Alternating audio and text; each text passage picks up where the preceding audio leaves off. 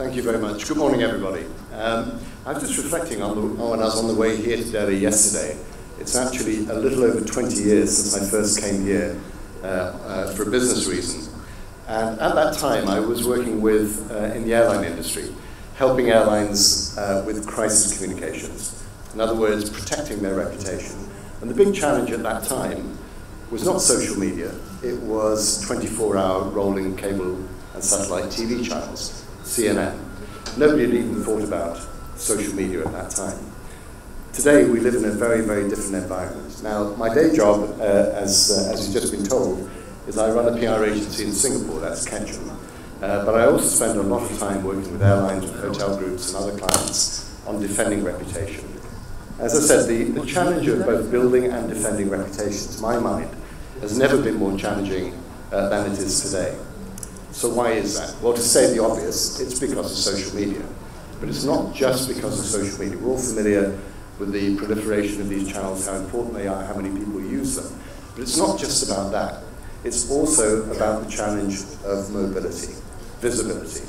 I'm going to show you two pictures, which I think illustrate very graphically the journey that we're on at the moment.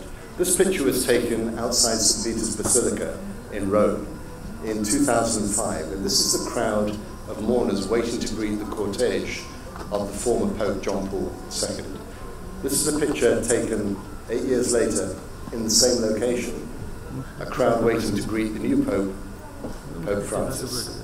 Now, in two images side by side, that shows you how far we've come. Now, we've always been able to take pictures, so why is this important? It's because the underlying technology that powers social media also allows us to share our pictures and our images. And again, we've been on a quite extraordinary journey in the last 15 years. 15 years ago, the standard for most telco operators around the world was 2G. And 2G allowed you to use voice transmission, text, and very slowly, still images. Where are we now? 5G. Now this might sound like science fiction, but the first 5G networks are already operating. They're already operating in the Middle East, in Qatar, in Australia, parts of Northern Europe, and believe it or not, Africa has its first 5G network right now in a country called Lesotho in southern Africa. So the point of that little example is that in some parts of the world, developing countries especially, communities that have never had fast broadband internet are going to go straight to 5G. That's the new standard. These technologies already exist, they're already operating, and just look at the amount of speed. And what this graphic shows you is two things. It's speed and capacity.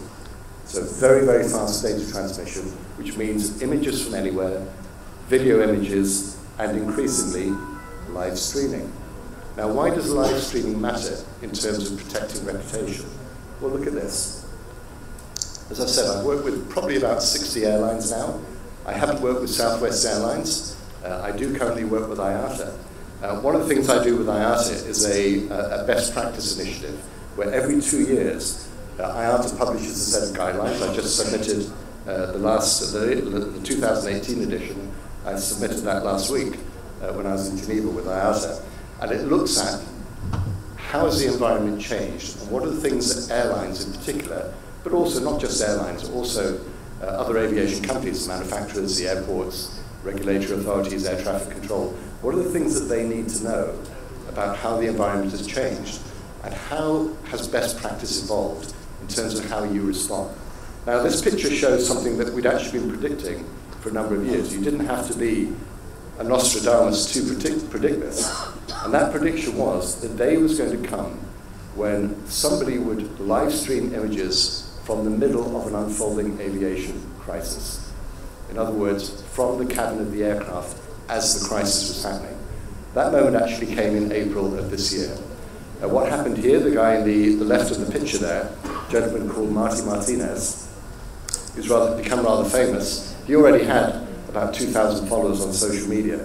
So he's a little bit of a social media star anyway. Now he was on this Southwest Airlines flight from, I think it was from New York to Dallas Love Field. There was a catastrophic engine explosion, debris penetrated the cabin, smashed one of the windows, and unfortunately a passenger was partially sucked out the window and killed. That was actually the first fatality on a US commercial airline flight since 2009.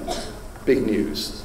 Even bigger news was the fact that Martin Martinez, he thought the aircraft was actually going to crash because they initiated an emergency descent. The aircraft ultimately landed safely.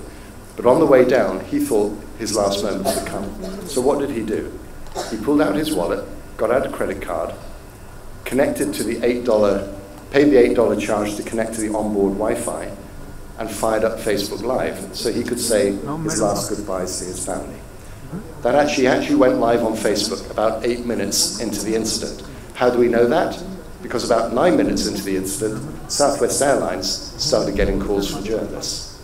Now, how did this social media phenomenon make the leap into the mainstream media? Well, if you've never heard of a company called Dataminer, trust me, you will. This is one of the fastest growing fintech startups in the world. It started actually in the intelligence world, but it's made the transition now into the communication world. And what it does, it uses artificial intelligence to make connections between social media posts. So it scans the internet 24 hours a day, and it looks for sudden eruptions of social media activity in a given location. And the algorithms that it uses allows it to make connections between those posts. And then it sends an automated alert in real time to all of its subscribers and said, something is going on here, for example, in Mumbai. Something is going on here right now. And how do we know that? Because several hundred people are tweeting or streaming about it. So who subscribes to Dataminer? Well, for a start, at least 450 major news organizations. CNN, BBC, Sky News, Al Jazeera, wire agencies. This thing is transforming the way in which major news organizations, certainly in the United States, parts of Europe now, are covering breaking news. Who else subscribes to Dataminer? Well, for a start, major airlines. American Airlines, Southwest Airlines. Southwest Airlines was prepared for those first calls to come in because it uses Dataminer, and it was seeing the images at the same time as the journalists who were about to call them. So even if it won them a couple of minutes, heads up, that's something. At least when the journalist calls come in, you may not know what they're talking about. At least with Dataminer, you know what they're talking about, and you're already on it. Now, what happens if you haven't seen the pictures and you don't know what they're talking about? Well, an airline that now uses Dataminer, but at the time did not, experienced this incident. Could you just roll the video, please? I'm sure you've all seen this video, but I'll show you anyway. Just click on the image. Response of United Airlines to what was a pretty alarming, pretty distressing incident. What did they actually say about it? What did their CEO in particular say about it? He apologized for the fact that they had to reaccommodate customers. Did that look like somebody reaccommodating their customers? Would you like to be reaccommodated as Dr. Dow was reaccommodated? Now, you can imagine the reaction to that. And I don't blame at all Oscar Munoz for this. In fact, ironically, I think about 2 weeks earlier, he'd been named as PR Week's Communicator of the Year in the United States. It just goes to show you can very easily lose the crown if you don't know what you're actually talking about. And very clearly, not only Mr. Munoz, but whoever drafted that statement for him had not seen the pictures. Because if you had, how could you possibly define it as reaccommodating customers? Now, not surprisingly, the reaction, and some of it you saw in that video there, was pretty dramatic. Public perception of United Airlines, which was never very high, went off a cliff. Now, the airline sector anyway in the United States is not particularly popular. Any of you who've flown in the United States will know why. But they are now tracking, they are still to this day tracking below the base level of sentiment about the airline sector. But much more significantly, what damage did that do to the business? It wiped over $1 billion off the value of the company in one afternoon.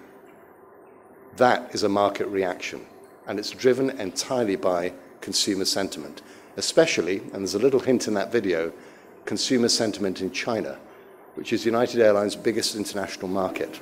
There was a threat of a consumer boycott of United Airlines because a lot of people thought, and people on social media were talking about, the fact that the passenger was Chinese. He wasn't.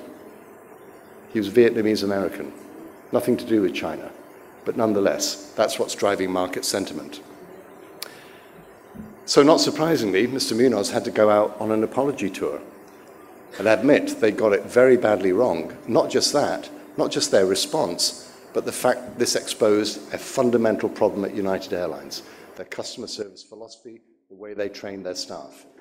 And he said, I'm going to fix it. This is on me.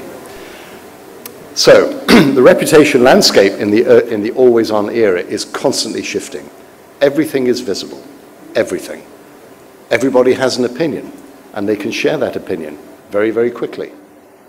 Companies and brands, therefore, are under constant scrutiny, not just externally, but also internally from your own employees. Issues, just like the Dr. Dow saga, can escalate very quickly before you even know yourselves what really happened.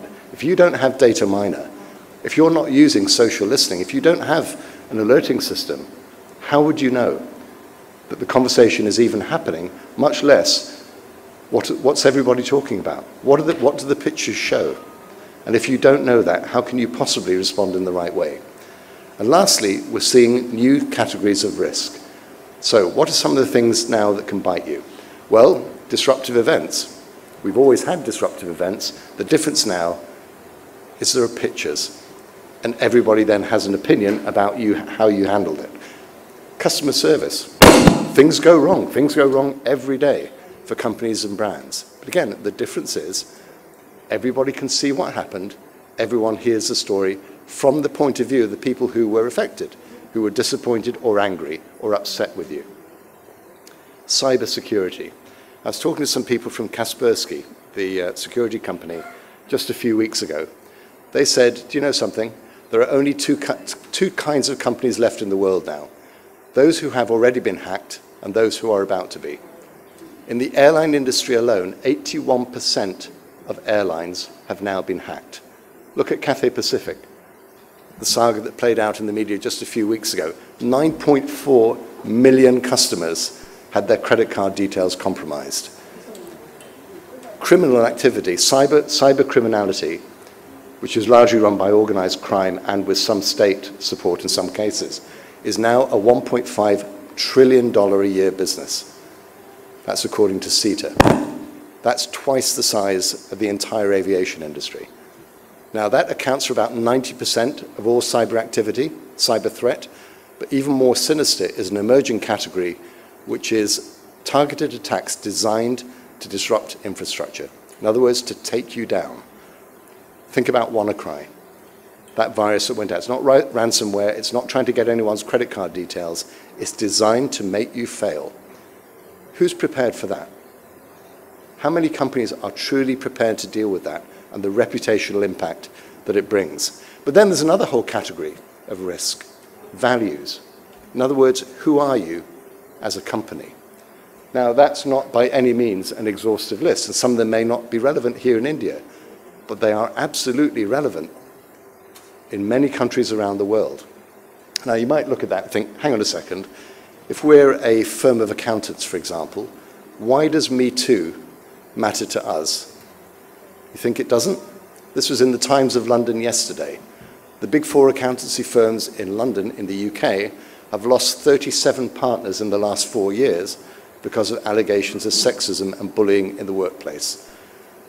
Now, the reason those people have been forced to resign in shame is because those companies have been forced to take a stand, to have a point of view. But it's not enough to have a point of view and to say what your values are, you have to live them.